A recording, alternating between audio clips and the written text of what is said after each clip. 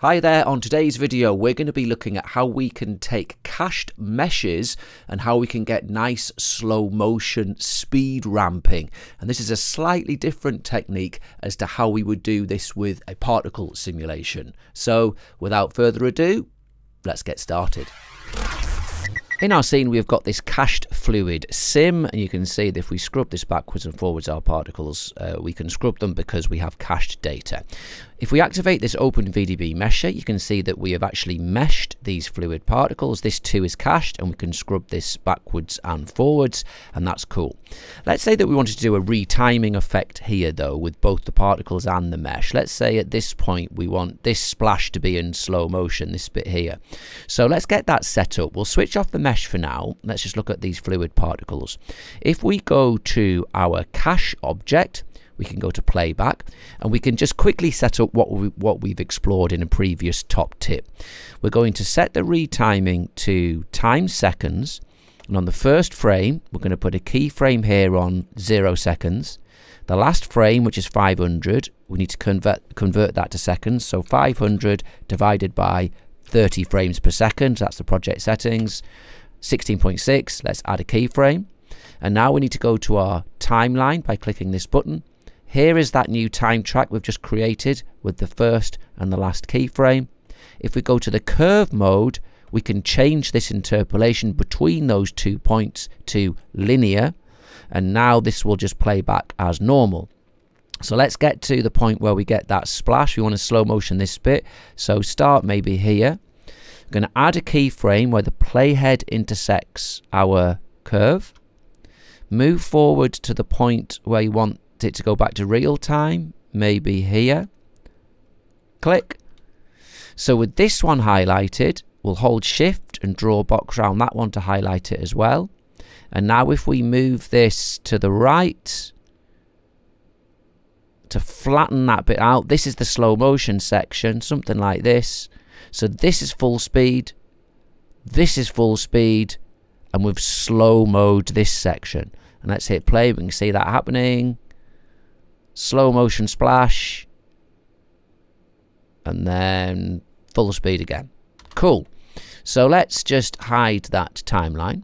So that's working fine, and we've got perfectly smooth interpolation here, even though we didn't have this data cached. And that's because we have a fixed number of particles in this scene. They're all born on the first frame, and there's no additional particles. And that means that when we slow this down in the cache, it's able to fill in the gaps, that missing data, so we get perfectly smooth playback. This technique won't work with foam particles, because those foam particles have been generated dynamically every frame, and it won't be able to fill in the gaps. But with this fixed number of particles, it perfectly does. Cool. Here's the problem though.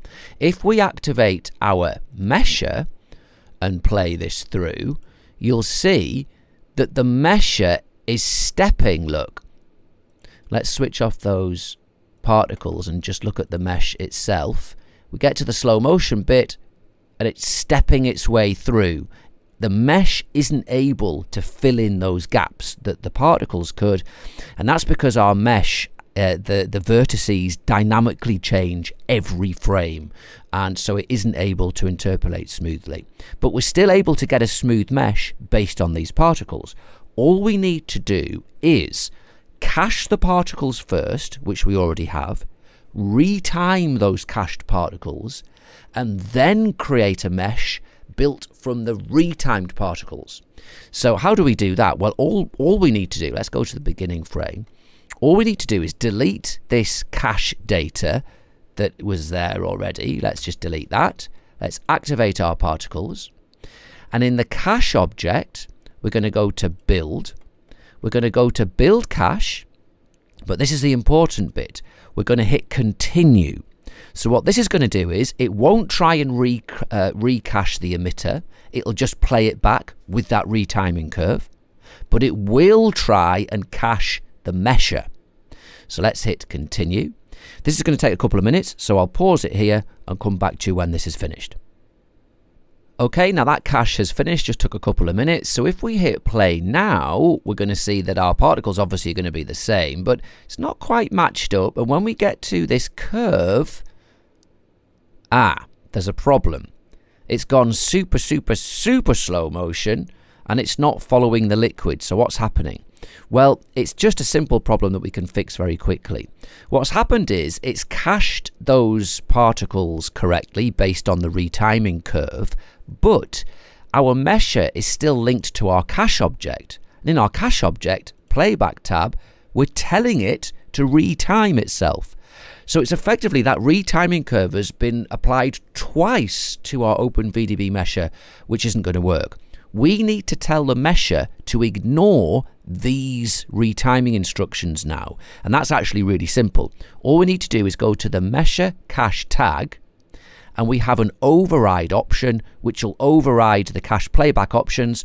We can leave it in default, which just plays it at 100% scale, so just in real time. And now that we have done that, if we hit play, you're going to see that we're going to get perfectly matched up playback with our particles. And if we just switch those particles off, here is our slow motion section with our mesh, and it is absolutely perfect, smooth, and it follows the path of those particles perfectly. Cool. So that is how we can retime generated meshes based on retimed particles. This will also work for retiming trails as well.